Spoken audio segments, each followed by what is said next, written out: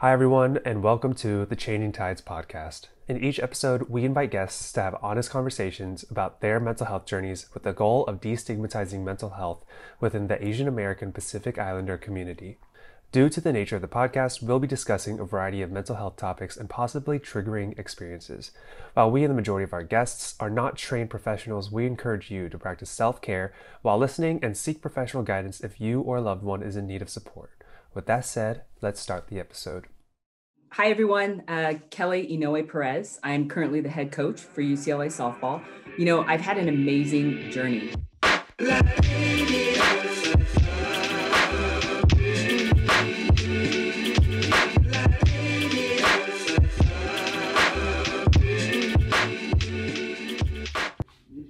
Hello, everyone. Welcome to another episode of the Changing Tides podcast. My name is Matthew Yonemura, and welcome to the episode. If you're watching on YouTube, you see that once again I'm holding the mic. Felt good last time. As you can see, my energy is different today. I'm standing up. I haven't done the standing intro before. I don't know if I like it. I don't know if you like it. But my personal life has been going really well. I'm very happy to share that with y'all because the consistent listeners of this, you're getting to know me. And I feel like I know you guys. Just kidding. I don't. But anyway, I'm in a very good mood. Life has been going really well for me. I've just been vibing. I've been, just doing my thing. But I'm happy. So I'm trying this standing thing out. Yeah, but hello, welcome. I hope everyone's been liking the podcast. Hope your days have been good. Hope you're excited for this episode. I know that I am excited for this episode for a number of reasons, but one of which is that I have a little CT events to promote. Let me start by promoting that. So we have our first CT cafe that's in person, and it's going to be Saturday, June 5th at the Terasaki Budokan, starting at 10 a.m. So if you're not familiar with the CT cafes, we really just want to bring people together, have some coffee, maybe some tea, just talk about whatever's on your mind.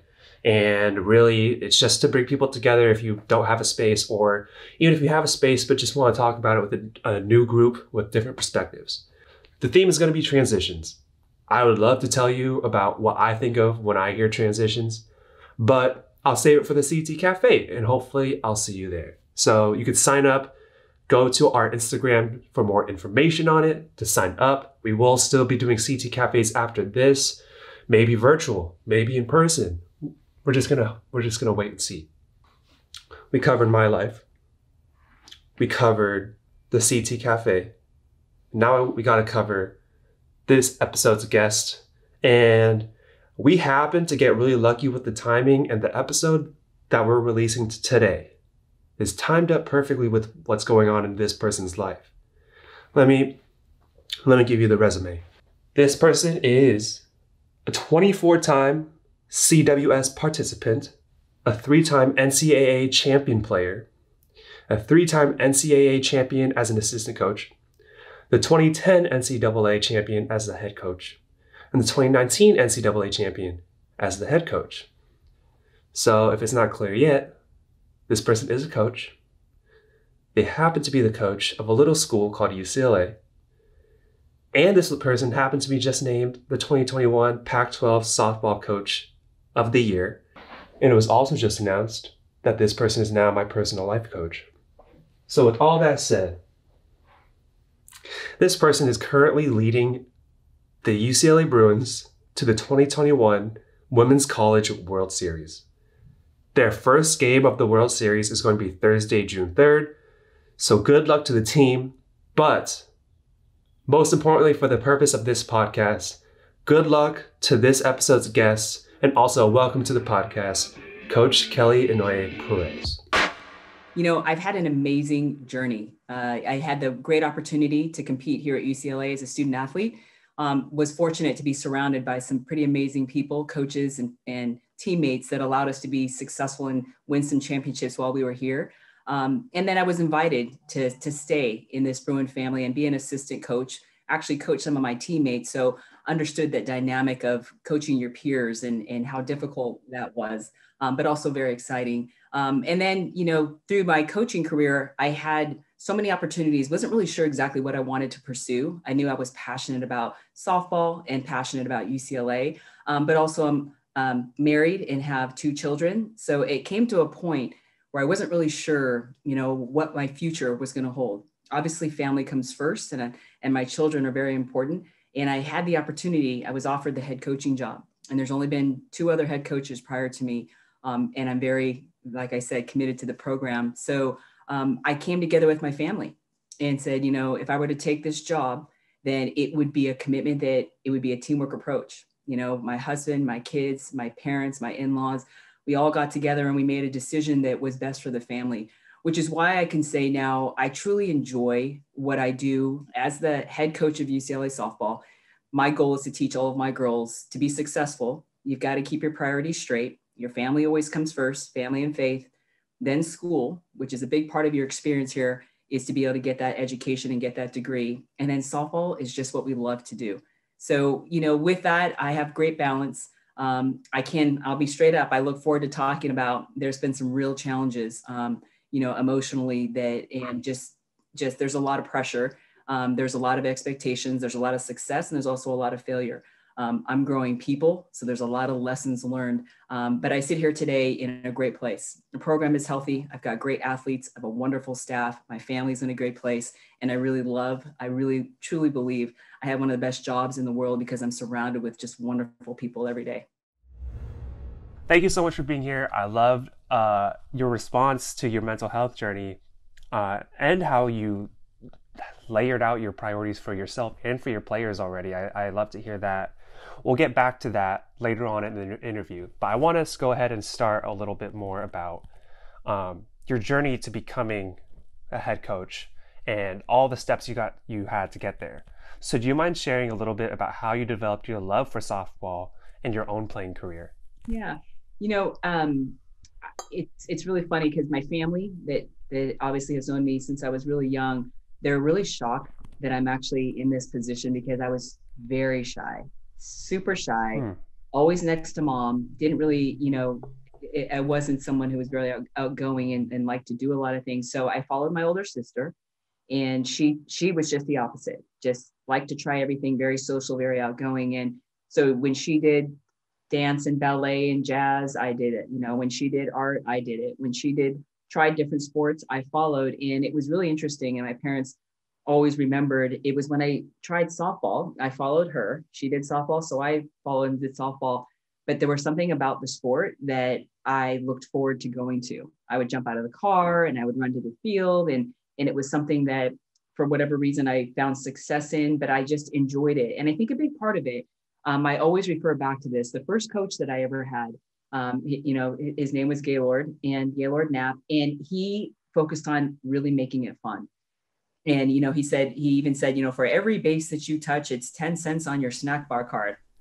You don't got to tell me twice, right? I said, wait a minute. So if I hit a triple, that's 30 cents. That's literally, I can go get a Jolly Rancher or whatever. I mean, it was really easy. I was easily motivated. But my point is that I actually got a chance to speak at his funeral, which I was so honored to do. But it was him that made me fall in love with the sport, that it allowed me to go and do something that I would never guessed I would have, because I followed my sister, didn't really want to, found a passion, got surrounded by the right people that had me fall in love with it. It's a very difficult sport, but it was something that I looked forward to learning, and I looked forward to trying to do better. And so, I think I say this all the time, a big part of everything that you do, no matter what it is in life, your ability to find something that you're passionate about and surround yourself with people that support that is why I'm here today.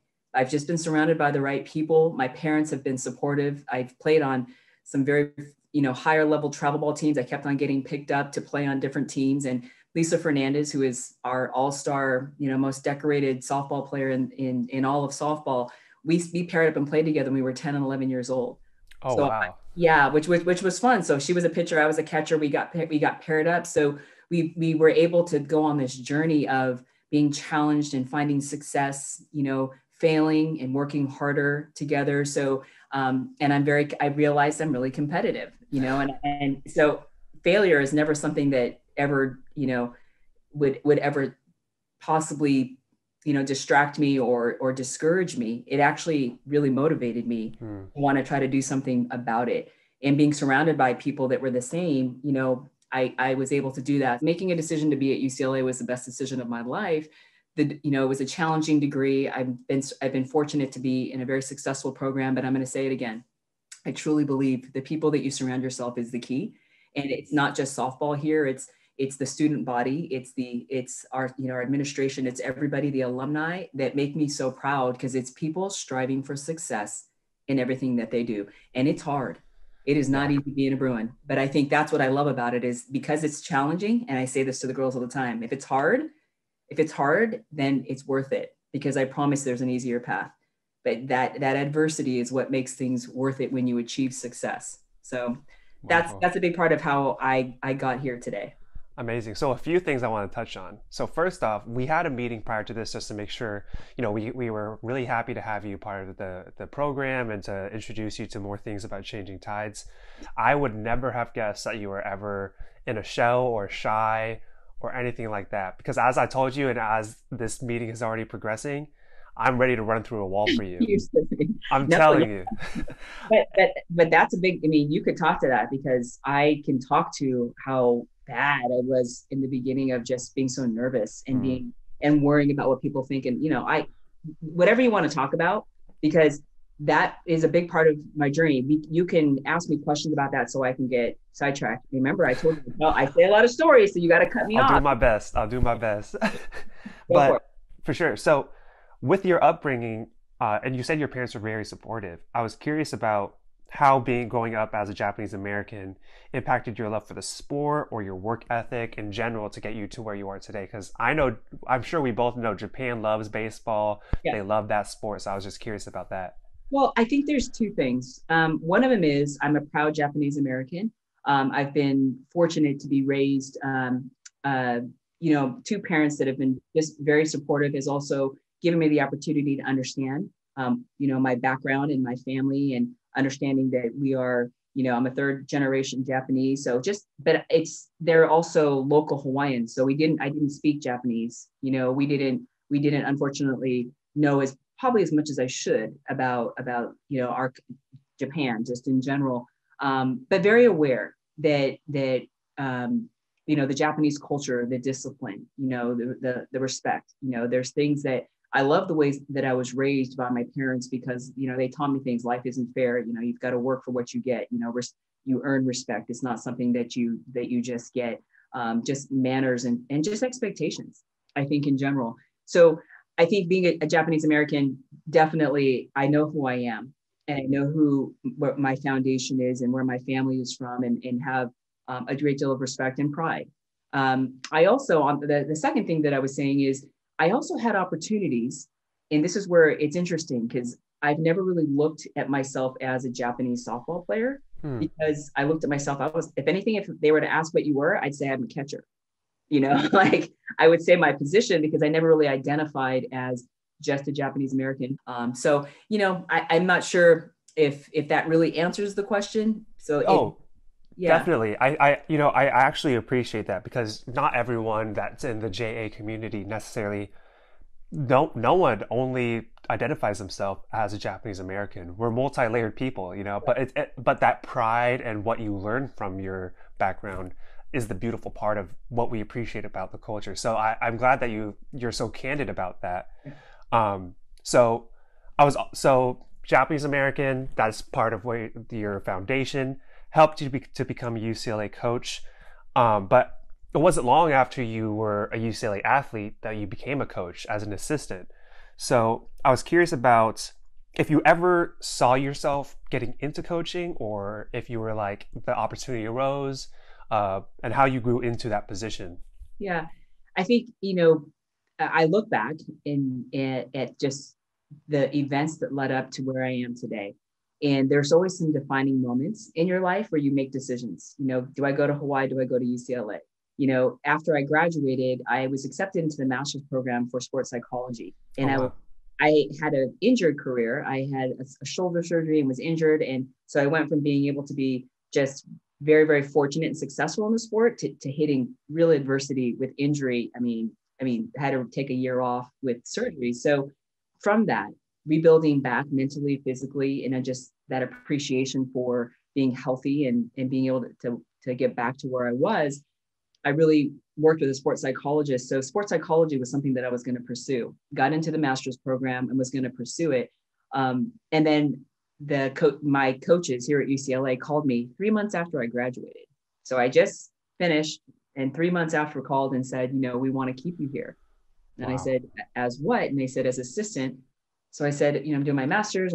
I can have this coaching opportunity. So to answer the question, coaching wasn't something I was pursuing because at the time, there wasn't a lot of opportunity for it to be something that could be a career choice.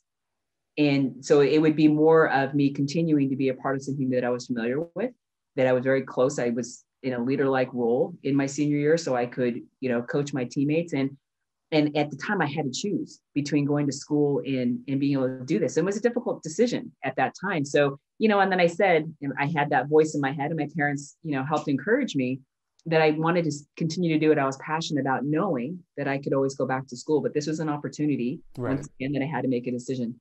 So yeah, I made the decision to come knowing that I could always go back and finish my schooling. And, I've really enjoyed the fact that where we are today, being a part of growing the sport, being a part of creating the opportunities through more programs across the country, through TV opportunities, through sponsorships, as far as just people wanting to be affiliated with Division I softball. It has allowed us to grow at such a great rate that it is now a profession. I do have the ability to be, to be able to have a salaried position that can support my family. That if you would have asked me that 3 months after I graduated, it didn't exist. Right. So I was doing it for the love of the game. And I say I'm here because I've been loyal to the program, have put the work in, have helped grow the sport.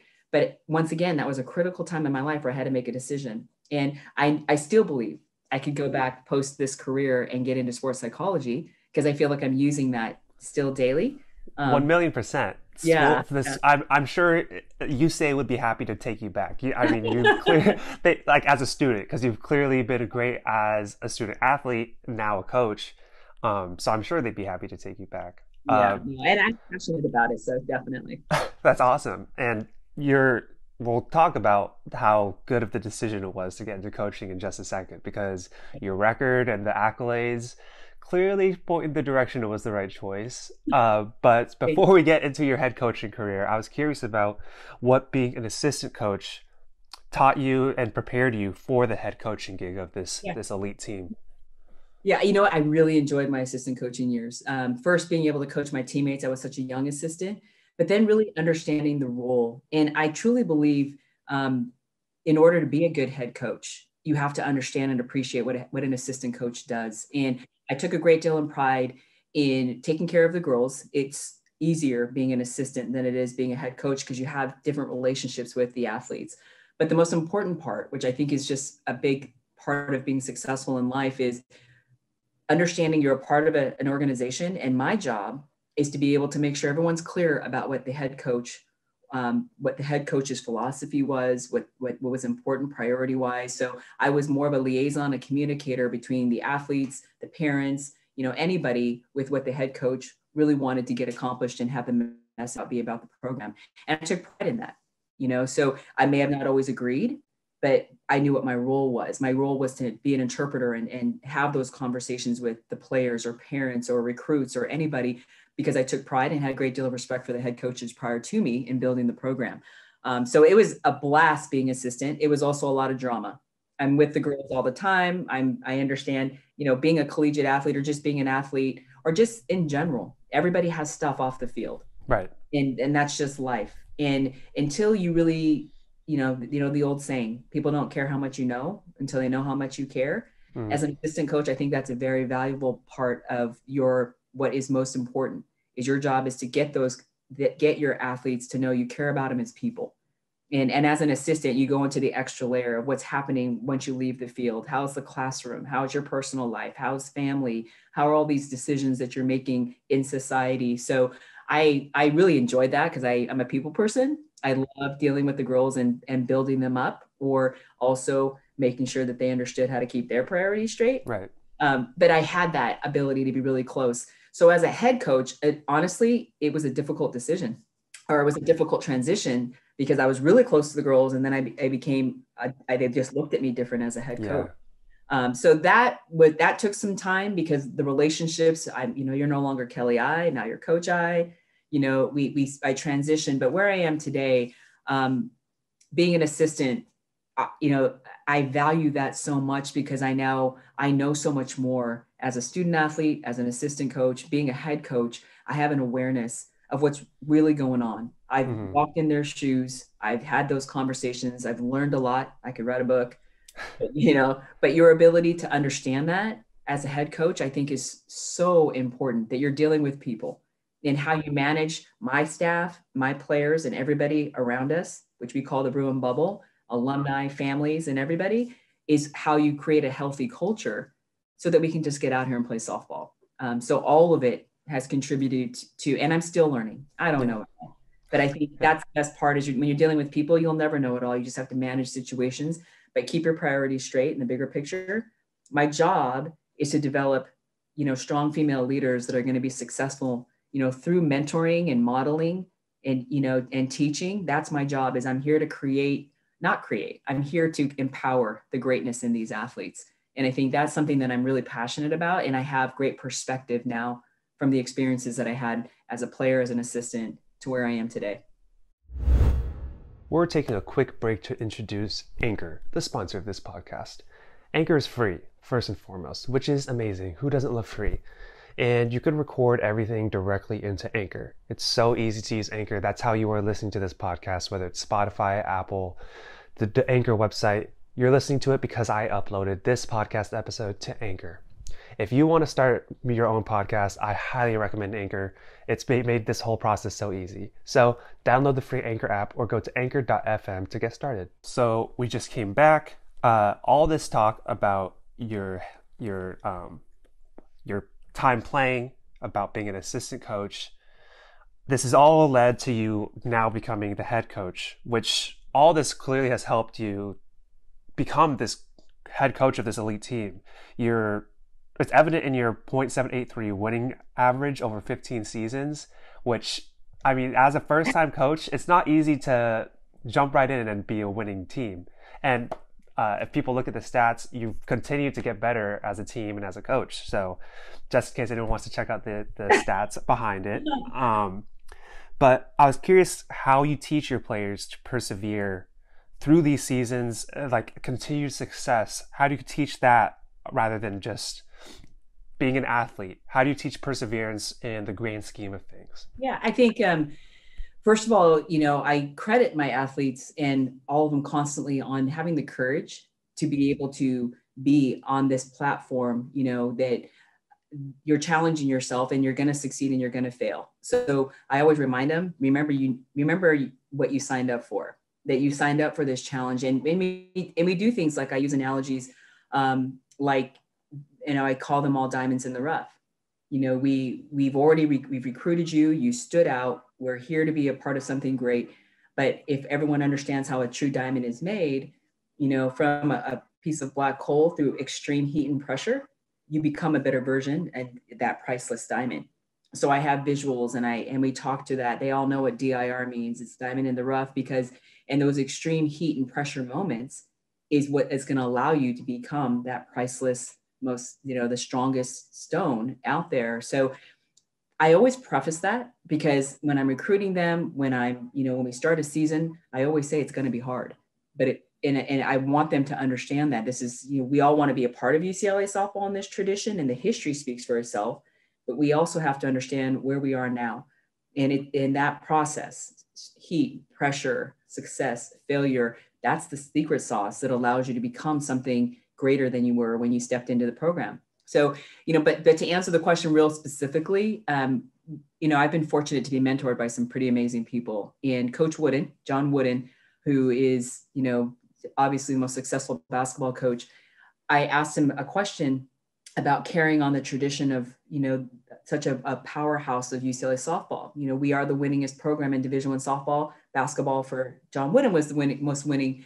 And he gave me one of his John Wooden, mantras or cliches that, Kelly, you have no control over the past, and that all that success is the past. You have no control over the future, but you really have to create a masterpiece today. And I can tell you, when he first told me that, I was like, great, how is that going to help me right now? Right? Like, I think in that, but it was until I could truly understand and really, really narrow it down and simplify it to understanding how to control what's in your control is the bottom line. And so I talk to the girls constantly about, first of all, we know why we're here. We're here to be challenged, because we're striving to accomplish something pretty great, and it's worth it. The process is the key. So your ability to understand the process, to trust this process. What is that process? You're going to get challenged. I'm going to push you. If you're not failing, you're not really pushing to be able to see just how great you are. But to manage failure is probably one of my biggest things. Understanding you have a choice. When you fail or adversity hits, you have a choice. You could either go this way or you could go that way. And I encourage them to recognize that. So when things get hard, they don't get overwhelmed and make the easy choice to quit. They actually encourage it. Like, okay, this means I'm going to be a better version after this. I don't like it. It's uncomfortable, but it will allow me to be a better person if I can figure out a way to get through that. And guess what? You're not on your own. You have a support structure of coaches and teammates and staff. They're going to help you get through this. And so I encourage them. I get them to understand what it is, what is hard, what is adversity, what is failure. And in the bigger picture of all these, if you're worried about the past, like I wasn't doing well, or I don't feel good, or if you're worried about the future, if I don't do it, people are going to say this, or I'm not going to start, I'm not going to play. The social media is terrible. But if I really focus on just just going for it in this moment, and we simplify it like that, how to eliminate noise, how to perform in a moment is really understanding how to be present. And what do you have in your control? Coach Wooden's pyramid, your effort and your attitude. He calls it industriousness is your work, and your enthusiasm is your attitude. And that leads you to competitive greatness at the top. So we simplify it. There's a lot of words, but work hard, love what you do, and you're going to be able to accomplish some pretty great things. I love that. And, there's, with that, you're not encouraging them to fail. You're not encouraging them to mess up necessarily, but you're encouraging them to strive for more than what's easy. Absolutely. And with that, there's a level of vulnerability that you're encouraging your team to have, because, as you said, you're a member of their support system. But with that vulnerability, that's a stigma that's come with athletes. Luckily, there has been a change over the last couple of years or so, but your players clearly need to trust you, and they need to trust one another, especially with the type of coaching that you're doing. Yeah. So with that, I was curious how you help foster this sense of community, and how you help them find the courage to open up when they are struggling. Yeah, I think first and foremost, as I said before, players don't care how much you know until they know how much you care. And we are family. We put ourselves in a position, I say it all the time, you're more than just softball players. Right. Softball doesn't define you. It's something that you're passionate about doing. So those are things that I remind them constantly of being able to understand who they are. Whether you get a hit or not doesn't define you. But you should be excited about the opportunity that you just had. So I always flip it from the thought process of what failure could do versus the opportunity that you get to succeed, and how you're this, in sports, for us, it's one pitch away. I mean, literally you could be 0 for or swing and miss at 2 pitches, and 1 pitch you hit it out. I mean, it's a really unique dynamic of, if you could get caught up in failure, then you're going to miss the opportunity to be successful. So we talk about it often, but I think the process, they know that what's important to me is how they present themselves. So I can say, if I was on a live deal, I would literally say to everybody, I just want you to see what it feels like to sit up, your shoulders back and your chin up, and say, I'm great. So I'll have somebody look at another person, and that's awkward, right? Like, you want me to do what?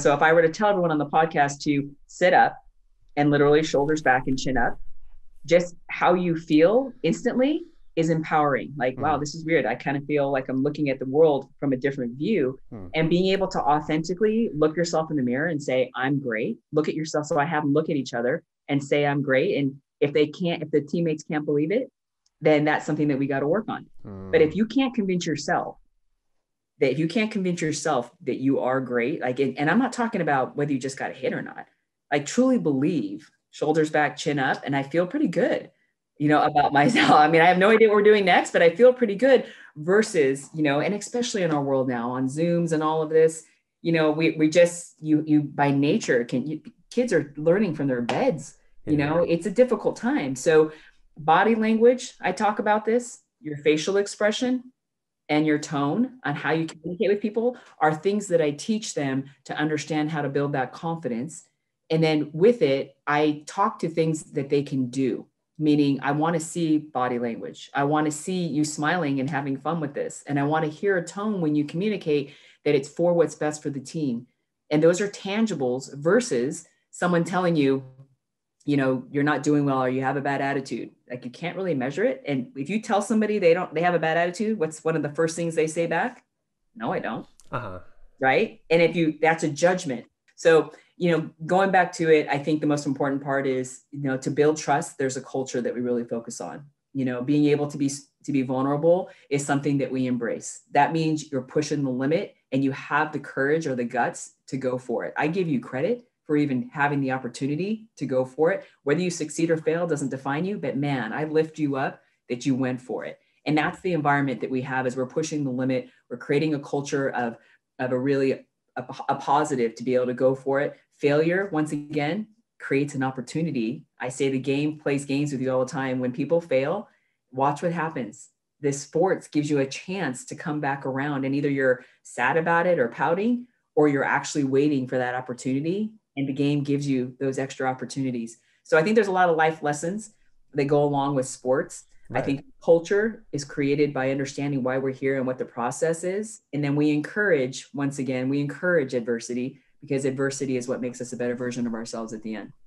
And you reminded me to fix my posture up, and it did make me feel a lot better. I felt like I wasn't just like slouching at my computer screen, So thank you for that. But all this advice, all the way that you approach coaching, it's helped UCLA softball not be any run-of-the-mill team. Like, it's clearly an amazing program considering your record, your championships as both a player and a coach. It's not just a moment in time thing. It's been a very successful program.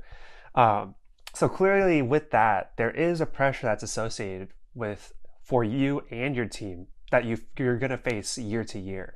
So with that, how do you make sure you and your team is mentally healthy enough to persevere through that season and get through it?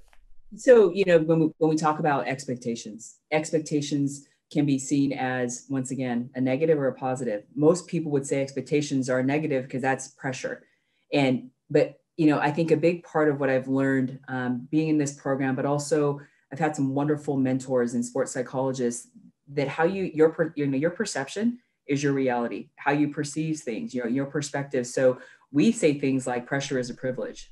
Pressure is a privilege. Wow. Because that means that you're doing something that, you have to have the courage to go do. And if you are successful, then you've accomplished something great. So it's a privilege to feel that because you're doing something that has great meaning, versus pressure. Oh my gosh, if you don't succeed, what is going to happen? Or what are they going to say? Or how are you going to let down? Like, we don't even think like that. Pressure is a privilege.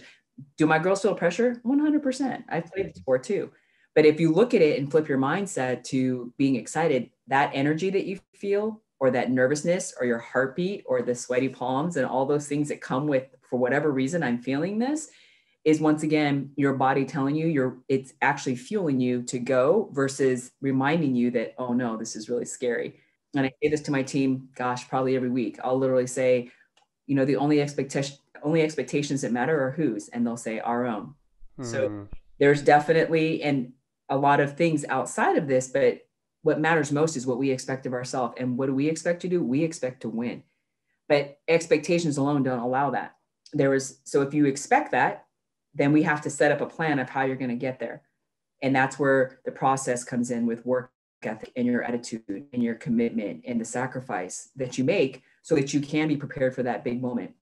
And we have phrases like one shot, we get prepared. And I say this to my team, I don't know who is going to get the opportunity in that big moment to win us a national championship, but I hope all of you are preparing for that moment. So in that one shot moment, don't know who it's going to be, right. But everybody's relying on everyone to prepare for that. So there's all of these things lead up to, people could call that internal pressure expectations. Yeah, we do that. We put ourselves in a position, we set standards, right. We have goals. We want, the girls make up the goals, and we're all heading in the same direction. But to kind of get to your point, I think the bottom line is we create a culture where we embrace adversity. We know that there's expectations and there's going to be pressure because we're doing something that is not what the normal people sign up for. Right. And we embrace it, and I lift them up to say, I give you credit for even stepping on that stage, because there's so many people that are looking at you. I'm just letting you know now, you've inspired my next tattoo, my Instagram caption, the title of my book, my album. You're killing me. Pressure is a privilege was like, because that it spreads throughout so many different aspects of life. Yeah. It's whatever you feel that it's probably because it's a new opportunity, or it's a new situation you're being put in. And because of that means the door was opened, or you're in the place where that could be possible. So I love that so much. And just, I'm going to be writing down all these quotes, and they're going to be everywhere. But your players are much more than just softball players. You're much more than a Japanese American, as you said. There's so many multiple layers to people. So I was just curious about, for you, when you're not busy coaching, you're also a mother of two. How do you balance work, family life, while making sure you're able to take care of yourself? Yeah. Because it's going to be hard for you to mentor and coach if you're not good in your own headspace. Yeah, for sure. I think, I get asked the question a lot of how you have work-life balance. And I think there are times in my life where I definitely felt like I wasn't doing enough here, or I wasn't doing enough there. And that feeling, or just traffic, like I'm always late, or I'm getting, there's this constant worry of what you're not. And I think through this process of being an athlete, and being an assistant, and being a mother, and a wife, and then a mother, and this head coach, I've learned to appreciate what I have versus worrying about, what I don't.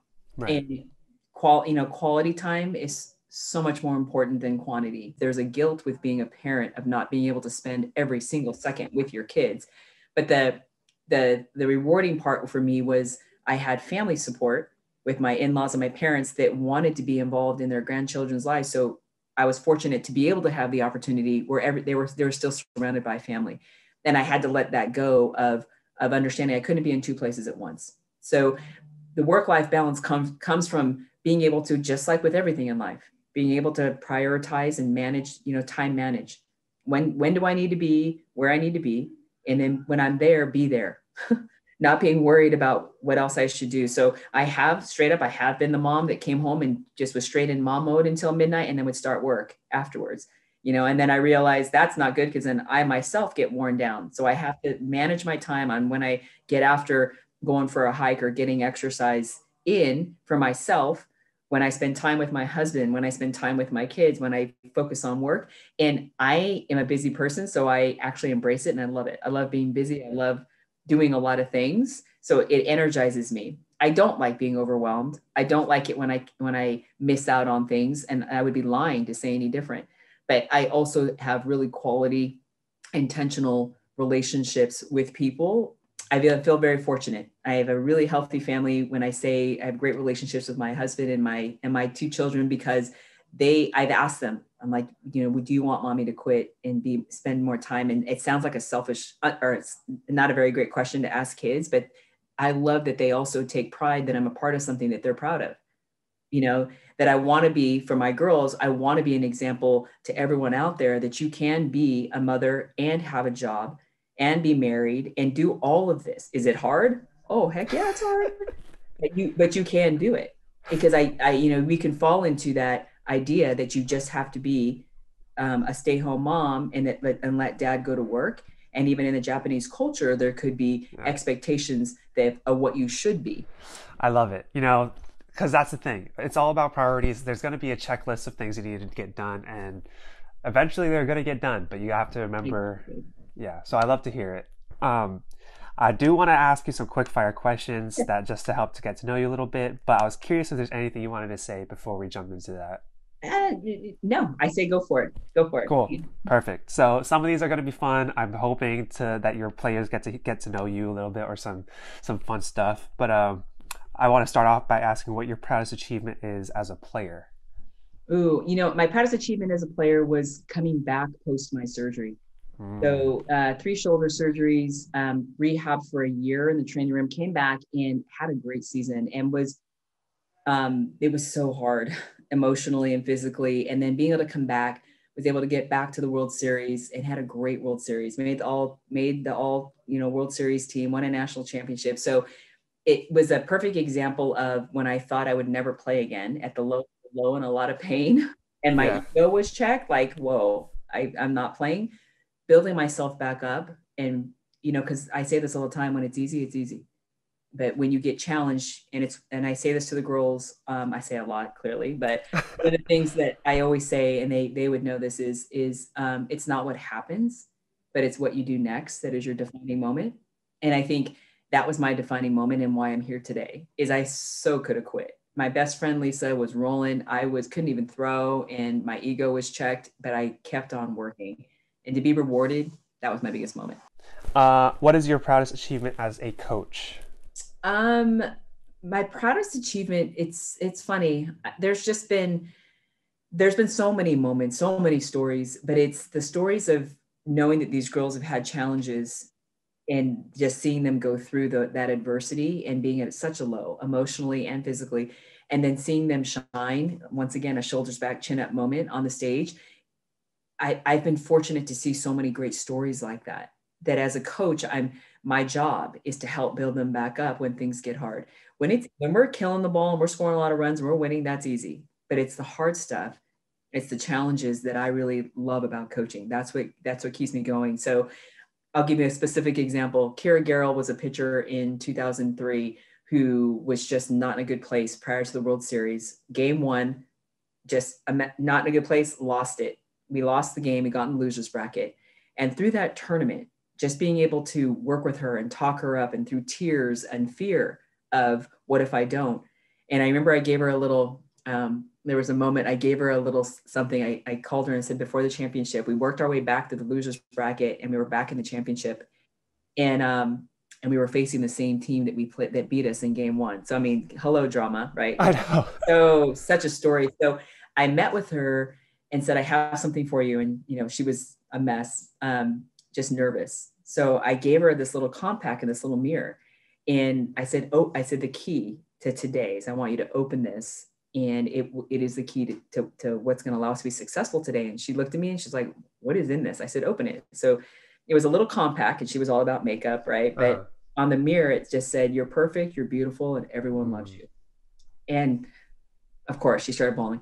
Okay. The cool part was, she was lifted up in the moment, and it felt good. And it was a funny ha-ha because it was a compact and she's a makeup girl. She went out on that stage completely just this, shoulders back, chin up, but she went for it. And she, not only did we win another national championship, she went on to throw a no-hitter, a 9-inning no-hitter, the only no-hitter in the history of the NCAA tournament in the championship game. Like, I sit here today and go, did that just happen? She went from crying and like days before to the championship, and she literally is in the history books with the only no-hitter in the championship game, not just regulation, 9 innings.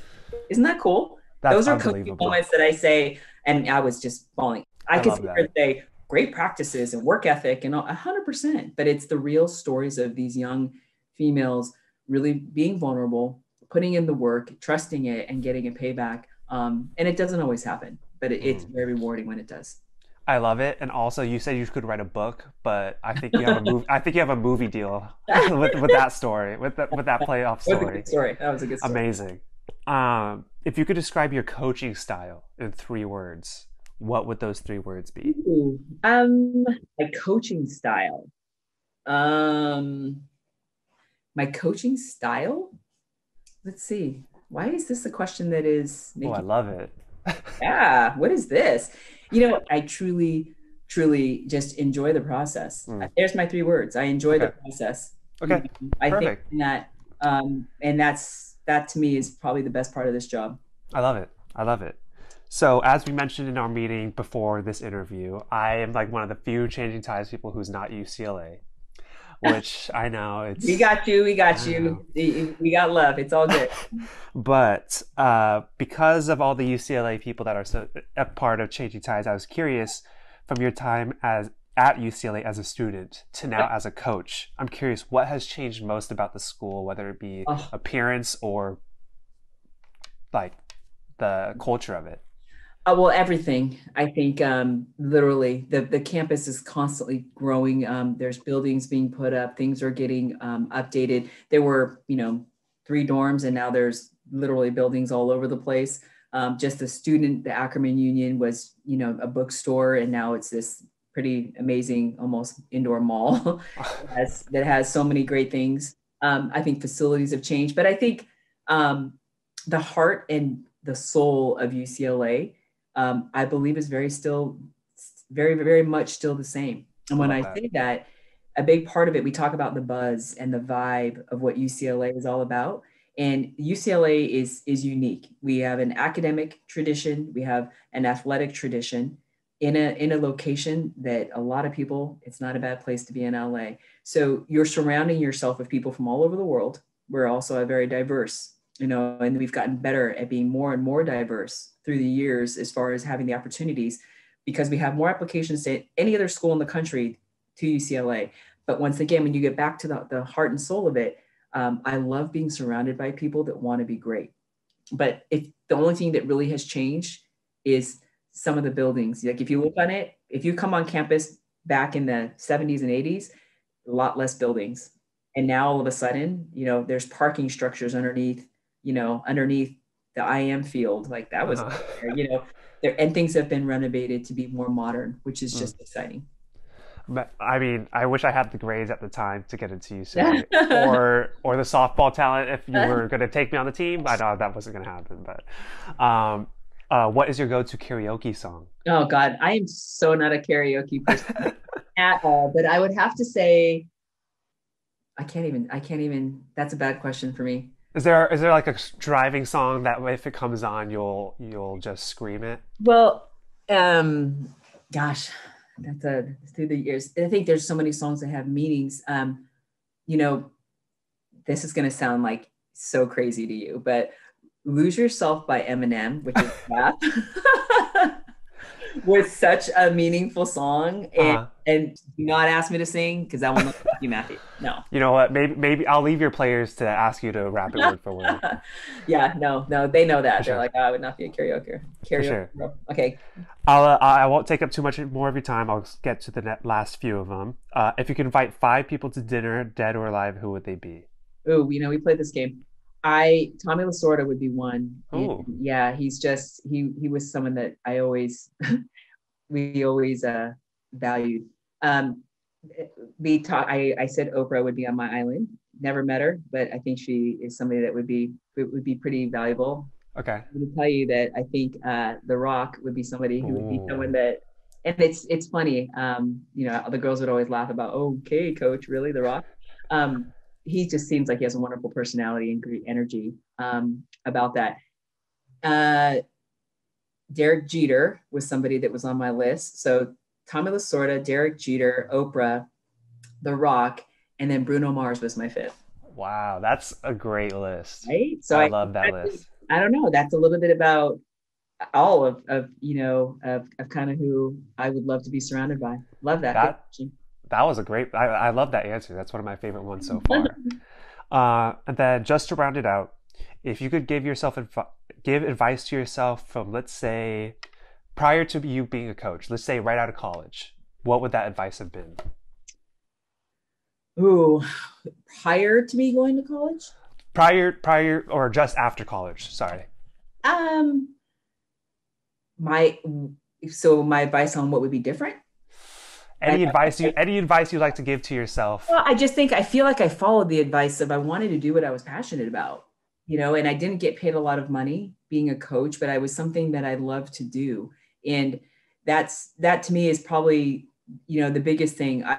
I've been faced with tough decisions and have made them, but I've followed my heart because I think I love what I do and I followed my heart. And during those times where I wasn't making a lot of money, I definitely could have redirected and went and done something different.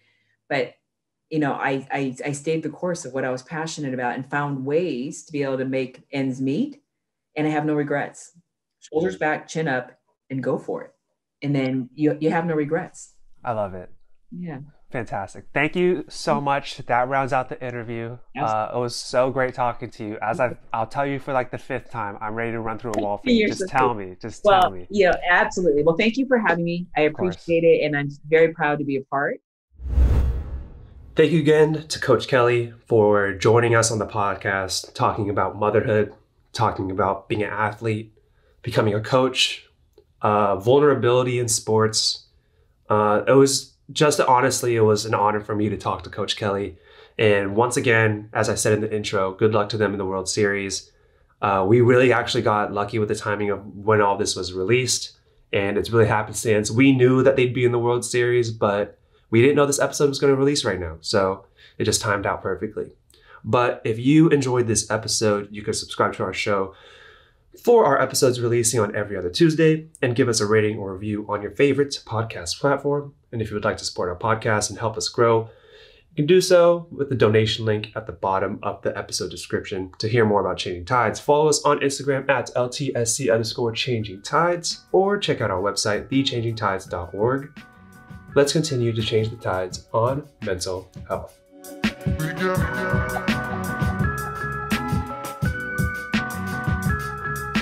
Yeah.